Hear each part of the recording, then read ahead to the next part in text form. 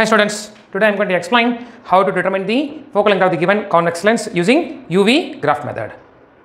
So to perform this experiment I need a lens stand and a light source. So this will act as a object here, and I need a screen and I need a measuring scale.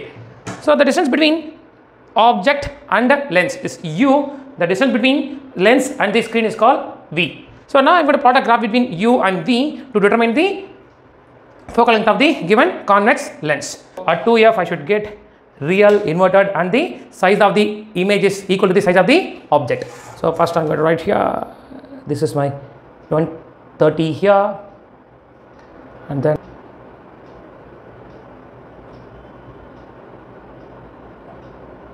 so I am getting clear image at this point. So now I am going to measure the distance from there to here. It's exactly 30.